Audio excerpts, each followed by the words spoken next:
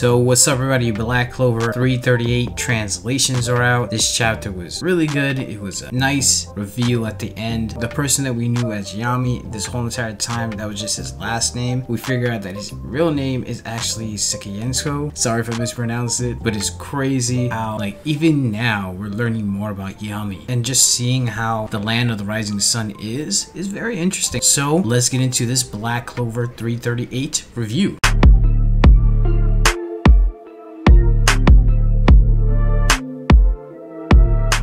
First of all, if you like anime, manga reviews, discussion, spoilers, and theories, definitely hit the subscribe button. If you like the video, like, comment. So we should hit me with some false copyright strikes. Let's get this channel back to 5,000. So this chapter was very interesting in the sense that we got to learn so much about Yami and his homeland. We figure out that the woman that has been at ryuya or Ryu's side is literally Yami's sister. We figure that Yami's name isn't really Yami. That's his last name. We also learn about the land of the rising suns, basically power and how they use magic or mana. So the chapter basically starts off where 337 ended. Asta finally gets his head around that he's actually in the land of the rising sun, Yami's homeland. He realized that, oh wow, he's in a foreign land, but he's so far away. How is he able to come back? Ryuya, or Ryu, because he wants to be called that moving forward, he's saying that Lucius is not making his move anytime soon, which there's been a couple of theories and a couple of videos in the Black Clover community. Anime's Balls Deep made this video and is basically about Ryuya is going to create a boat that's able to cross continents. I wouldn't be surprised if he does do that because he seems a little bit too lax, but of course from what we're seeing, he's able to see the future, something similar to Julius/Lucius power. So it makes me think, does he have anything to do with Astaroth? Is it possible that he did a contract with Astaroth and got his eye? Something similar to what happened with Asta, how Asta wanted more power and he traded his arm to get basically a devil arm. Is it possible that Ryuya, because he wanted to see as a shogun his country and make sure he made the right decisions, did Ryu do something similar to Asta's contract with Libe? In this chapter you'd see that Ryuya saves this woman and child from the bandits attacking, and he knew where exactly the bandits were about to show up. That's why he moved them out the way. So this chapter really puts some mystery around him, and Asta noticed that too, that Ryuya can basically see the future. I'm just gonna call him Ryu moving forward because that's what he wants to be called. Asta asks Ryu, you said you're a shogun, but what is even that? Ryu responds, that title is similar to like what the Wizard King is in your country. Asta is figuring out, wow, he's the Wizard King, but he can't sense any magical power. He doesn't seem that strong. I'm still gonna have a hard time calling Yami's actual name. I'm still trying to figure out like what to call Yami at this point, because Yami is not Yami.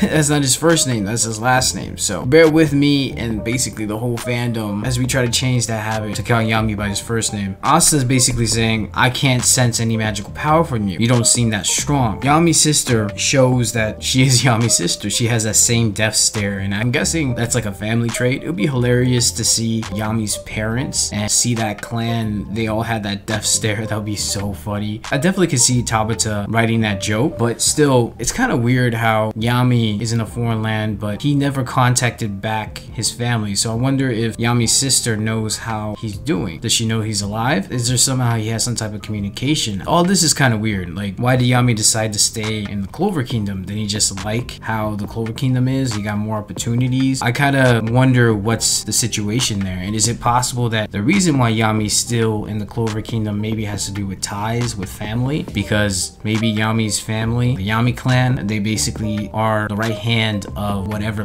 political leader is currently in power, because technically Yami was Julius' right hand and William Vengeance was his left hand in a sense. And then we see this with Yami's sister, who seems to be like the right hand of the shogun. So maybe that's a possible case. Yami's sister says, watch your mouth, don't speak disrespectfully to Ryuya-sama, outsider. And then Asta, like, he kind of has that same reaction as he does with Yami, especially during the beginning of the series. It gives us kind of like a throwback in a sense, how Asta was so scared of Yami, and now he's seeing his little sister and he's still having that same reaction. The family is just full of crazy, strong, intimidating people. Asta noticed that he can tell by her ki she really dislikes him, or she's really mad at him, but she also seemed familiar and he feels like he shouldn't go anywhere near. Ryuya basically tell Asta, hey, you're shocked to wake up in a foreign country, you thought you're basically dying, but hey, you're here, let's do some sightseeing. And I love how Tabata drew these panels. I told y'all he was gonna do a lot of effort in how Tabata drew the Land of the Rising Sun. You can see that he put a lot of effort into the houses, the textures of the roof is so beautiful. You're seeing the national pride in this. And when you guys mentioned, Tabata is basically telling us in a way that Western society ideals, like Western religion in a sense, is not as superior towards Eastern philosophies or Eastern Japanese religion in a sense, because how Asta just literally got defeated by a pseudo angel even with the power of a devil, which the Clover Kingdom devils in that system kind of looks like a Western influence, versus obviously the Land of the Rising Sun has a Japanese influence, a Japanese twist to it, so it's Eastern. Basically, Tabata is saying that Eastern philosophies are better or somewhat superior to Western ideologies if you look into it in a sense. Once again, I apologize for the bad audio, but I don't agree with it. In my opinion, I think he's not saying that. I think he's just trying to emphasize Japan in Black Clover. This does seem like this is the time of Japan during the time of isolation. Wonder is the reason why, if Yami couldn't contact his family back in the Hino country, is because of the isolation act or the isolation policies that the Land of the Rising Sun has. And I wonder, because Ryuya is a shogun, is it possible that Ryuya could in the future open up more communication to other continents? There has to be a reason why Yami didn't come back. And to me, honestly, I think it was just Lucius or Julius manipulating Yami to not letting him come back to his family. But we'll see. Asta is going around the Land of the Rising Sun. Asta is just basically the typical sightseeing, saying he never seen this in the Clover Kingdom. The interesting part here, you're seeing like scrolls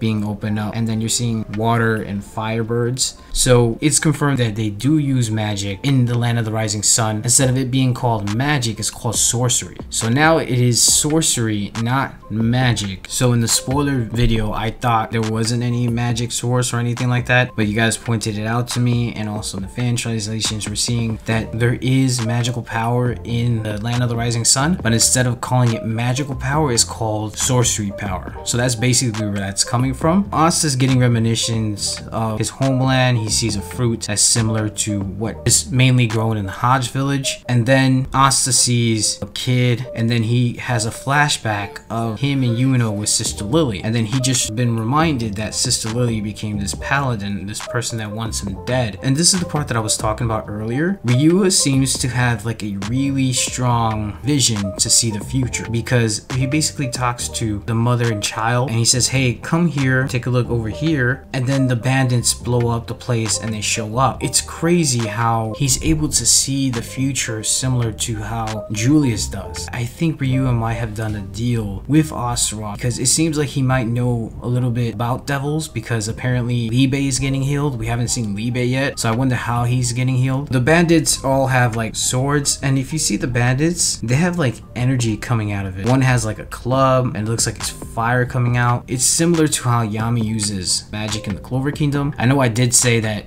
maybe there's a possibility that Lucius might have implanted something in Yami for him to get a grimoire, but I think the reason why Yami got a grimoire is because he was in the Clover Kingdom instead of Land of the Rising Sun. If he was in the Land of the Rising Sun, he would end up getting a scroll versus a grimoire. So maybe there's a possibility that if Yami comes to his homeland, he gets a scroll, so then he has a scroll and a grimoire. Asta says no matter where he goes, there's bad guys, as well as Asta realizes that Ryuya didn't save these people by accident. He was able to move them before anything were to happen to them with that explosion. So Asta's starting to realize that Ryuya has some special ability. And one of the bandits, he's like, what are you the? And then Ryuya says, no need to be alarmed. You probably can tell I got no sorcery power whatsoever. And Asta's shocked with a couple other villagers. Ryuya saying that is very interesting, because Ryuya is saying that he doesn't have any magical power. He's powerful, but I think the reason why he's powerful is because he has ki. Maybe people people who have a natural affinity to ki are born without mana. Who knows? Maybe that might be Asta's edge besides using anti-magic from 𝚬𝚑. But something about this that Ryuya doesn't have any sorcery power whatsoever is going to be meaningful in the future. Maybe he's just suppressing his power so nobody can sense it, or maybe he doesn't actually have any mana or sorcery power at all. I can't wait till 𝚤𝚘𝚙𝚢 explains this. Only time will tell. We finally get a name for the woman that's been by the side of Ryuya. Ryu basically says, hey, I'll leave this all to you, Ichika. Ichika says, as you wish. She has that same facial expression at Yami. It's hilarious. The bandits are being typical shonen bad guy, being overconfident and just judging the person by appearance, not actual fighting capability. The bandit said, hey, you're sending a slender girl here. I guess she's gonna keep us company. Ichika says, don't touch me. And then you see, from what I think it's key, because you see like a flow of power, not only in her eyes, but also going through her arms. And it looks like Asta's noticing this. And then she attacks all the bandits, basically all simultaneously. She's like super fast. And you see like this dark aura behind her. Some of you guys have been saying that this probably is the ability of the Yami clan. That's why Yami, the person, not the actual clan, has dark magic, is because of this. It's their family trait to be able to use black aura or dark aura. Quickly, within a single flash, you see all the bandits on the wall and you see scrolls falling off. So it looks like it's basically how Yami is in the Clover Kingdom. He is a magical swordsman in a sense. The way Yami's fighting style is very similar to how these bandits are. Scrolls and grimoires are very similar, and people, in order to use their powers, they have to have their scrolls around. That's what it looks like to me. Asta is like, whoa, I can't believe what she just did. It looks like her ki just sold up tenfold. And then there's that darkness. Someone says like, yeah, she's one of the 7 ryuya. Sorry if I mispronounced that. It's probably similar to like the captains in the Clover Kingdom. And then someone says, you are the best, Yami. Asta's like, Yami, you can't be. And Ichika grabs Asta by the face, similar to how Yami did in like chapter 2. She has the same face as well. This is so reminiscing to like the first couple of chapters. She goes, don't approach me so casually, outsider. Ryu basically says to Asta, Ichika is Yami's younger sister. If you want to get stronger, go train by them, the 7 ryuya. And Ichika's like, Ryu might be looking out for you, but I really hate men like you. You know, I wonder what she means by that. Maybe Asta reminds Ichika of Yami. Who knows? I mean, Asta has been influenced heavily by Yami. But it's also interesting how Ryu is basically looking out for Asta in this foreign land. Yami's sister probably dislikes Yami. I can't wait to get the backstory of Yami's clan. It's gonna be awesome. So that's basically all I have to say. Thank you so much for watching. Let me know what you think about this chapter. Do you like that we got the reveal of Yami's sister? Why do you think Ryu doesn't have any magical power or sorcery power? Do you think Asta and him have some type of connection? Do you think it's possible people without mana are able to learn ki a lot faster and able to master it better? Do you think Ichika used an advanced form of ki to take down those bandits? Alright, like if you liked the video, comment, subscribe, and I'm out of here.